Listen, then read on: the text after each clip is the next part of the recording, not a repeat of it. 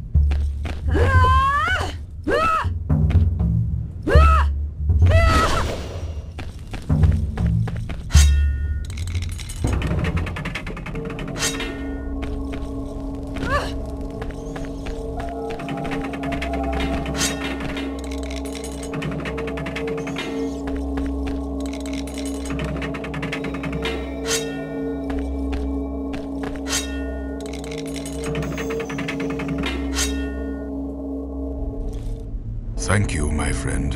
Although you come too late, but there is still hope, and only the sacred markings on the stones reveal the way. Come with me, let us leave this dungeon, and while we walk, I shall explain to you how to recognize the signs. No!